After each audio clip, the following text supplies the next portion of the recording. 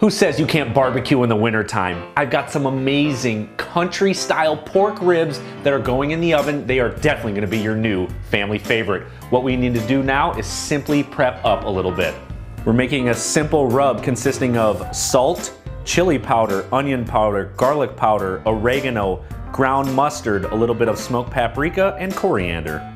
Now you could certainly marinate these country style ribs, but I'm all about the rubs. We wanna coat these on all sides with this delicious spice blend we made. And if you notice, country style ribs look a little bit different. They're actually not even from the rib, they're from the pork shoulder. I like bone in for a little bit more flavor, so I did bone in.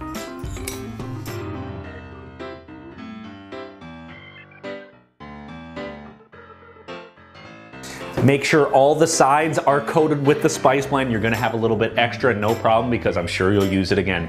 Now in a really hot saute pan with olive oil, we wanna brown them on all sides.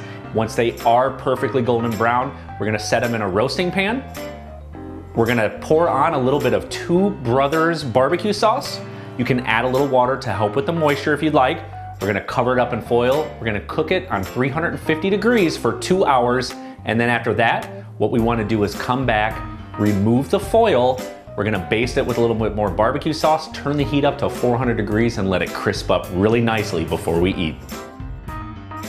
And in barbecue tradition, we're gonna put it on a sheet pan lined with parchment paper. Pour on just a little bit more of this Two Brothers sauce, garnish with green onions, and you know I'm gonna try it out.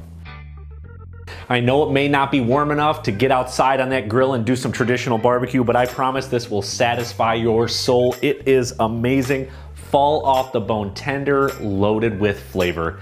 Get all these amazing ingredients and ribs from your favorite Heinen's grocery stores, and be sure to visit Heinens.com to see all of our great recipe videos. As you can see, I got a ton of ribs to eat. I'm gonna get started. We'll catch you later.